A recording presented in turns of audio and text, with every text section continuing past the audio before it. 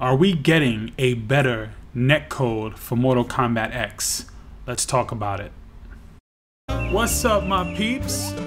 It's the turtle smashing, dragon punching, titan smashing, zombie blasting, race car drifting, multiplayer butt whipping, the collector of coins, rings, looms, rupees, and tanukis. I got food for self, emeralds for wealth, and med packs for health. I got the double jumps, turbo boost, time freezes, and invincibility. Leveled up all of my abilities. I run Vice City and make the Mushroom Kingdom better. And I am the first human Spectre.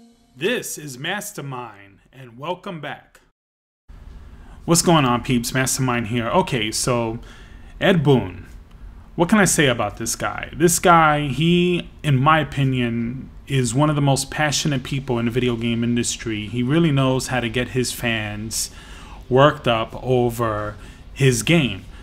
He comes into this always with this smile on his face. Anytime the people are, any of us are craving a new Mortal Kombat game, and Ed Boon starts to show his face with that smile and those thick eyebrows, and anytime he shows up, I'm like, yes, I'm ready. Give it to me, man. And Mortal Kombat X is no different. I was very hyped. So was many of us very hyped for MKX. The Kombat Pack 2 trailer has now shown. I did a quick little breakdown on it. And, a lot of hype going behind Mortal Kombat X, which is a big deal for them because Street Fighter V is right around the corner. Killer Instinct Season 3 is right around the corner. And, fighting games are really doing it big. 2015 was a big year for fighting games. But 2016 is going to be an even bigger year, and it's going to be great. So, what did he do on his Twitter? I'm going to put it up on the screen. He put... He put so much more good news on the horizon for Mortal Kombat X game beyond Kombat Pack 2. Stay tuned and peace out. If you notice, the things that are all in caps is good game, peace out.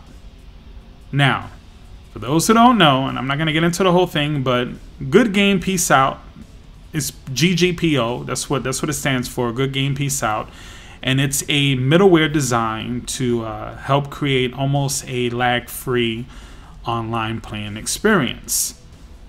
Now, I don't want to talk about that so much. I want to talk about the fact that, is this too late? Is it too little too late?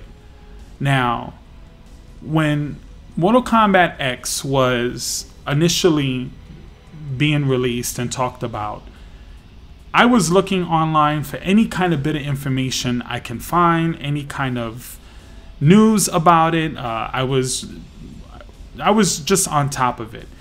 And one of the things that I kind of thought that they weren't talking too much about was the netcode. And anytime it came up with any of the guys, it was like, oh yeah, we're working on it, and we're gonna make this the best experience that, best playing MK that we ever did, and we learned from our mistakes. But it wasn't something that they were really talking too much about. Other than I think one time where I think in one of their streams they said that they were going to make this the best online experience for Mortal Kombat ever.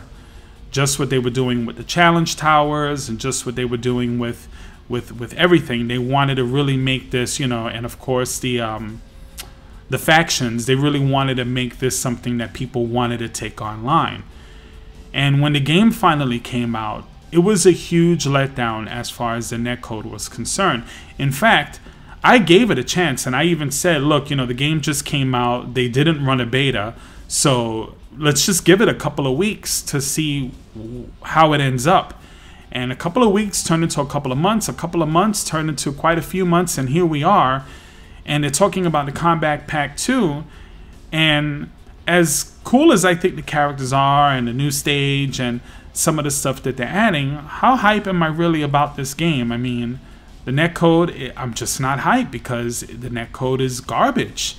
And I know, you have your MK fanboys who say, oh, well, it's not that bad if you do this and you do that and, you get this router and nobody got time for that shit. I mean, either your netcode game, either your online stuff is working or it's not. And if it's half-assed compared to what we have with other games, including Killer Instinct, which has a much lower and smaller budget than Mortal Kombat, it's unacceptable in my opinion. So now, here's the good news. So Kombat Pack 2 is coming out, Street Fighter 5 is right around the corner, and what do? They say, hey, GGPO on his Twitter. And now people are going crazy. And that's good news, is great. But because I kind of stopped playing Mortal Kombat X, I still own it, and you know, I play it casually, very casually. It's not going to hype me back up to the point where I want to even become competitive on it and take it online now. That may end up happening, though. If I start getting back into the game and I like these characters and I start playing online, I might not be able to help myself. It might be just one of these things where I just need to keep playing it because it's fun. And hopefully that'll happen. I kind of hope that happens. But at this point now, it kind of left a bad taste in my mouth. You figure that this is probably one of the best-selling games of 2015. And one of the most anticipated games of 2015, and they let us down again. And there are a lot of people who traded in their game, got rid of it, sold it because they were so disgusted with the netcode. And to be honest with you, I would have done the same thing. The only difference is I bought mine digitally.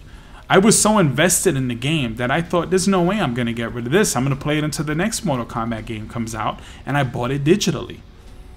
I seldom ever do that unless I'm totally invested in that game, and I know I'm going to be. And or unless it's just downloadable only. But for the most part, I like to buy my hard copies, and then once, you know, I'm done with it, I have something to trade, and I put it towards something else.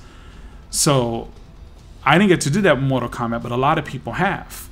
And now that the Kombat Pack 2 is coming out, and I'm sure, I think later on today, because I know it's Friday, we're supposed to hear some new news regarding that.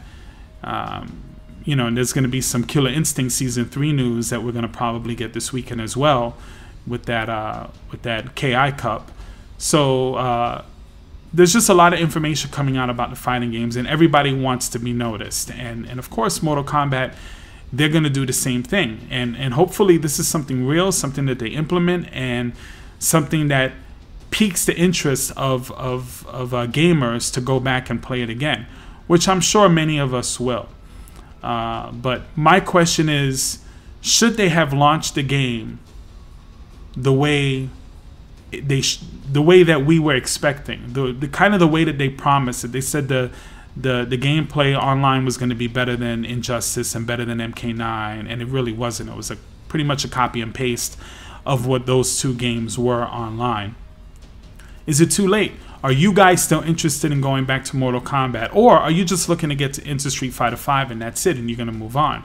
I personally feel in the video game industry in particular, I feel this way about movies and music as well, but in particular about the video game industry, if a company isn't delivering what you want them to deliver or what they promise to deliver, you should not support them, whether they're indie or a major studio.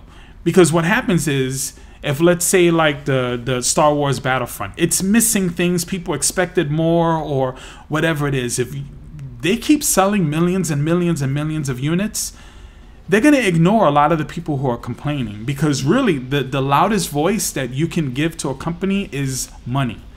So if they're making money and a lot of money and a lot of money, and the majority of the people who bought it aren't really freaking out or complaining, they're going to keep half-assing it because people are going to support it and buy it anyway. And unfortunately, it's no different with Mortal Kombat X. A lot of people bought it. A lot of people still play it. A lot of people consider this great news, as do I.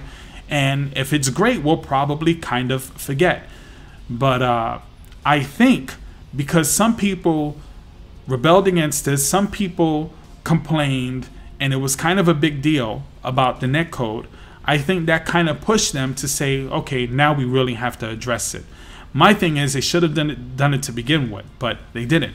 So it's not that big of a deal. I really hope that it turns out to be better, but you know, by this time, a lot of people are already looking forward to the new fighting games, and I'm looking forward to Street Fighter 5. I will be playing MKX, but it's probably going to be much more on a casual level than what I do for Killer Instinct or what I do for Street Fighter V. Not to say that I'm a pro, but I am a veteran at those games, and I am competitive. But Mortal Kombat, if I even put it on to play online like that, it's probably going to be something I go into, get my ass destroyed, and then move on. So anyway, what are your thoughts? Don't forget to leave a comment, and of course, like, share, and subscribe. Mastermind out. Until that time, raw rhymes undercover, underground, Danny Glover undiscovered in my town, but they all blasting y'all, overcasting y'all, how we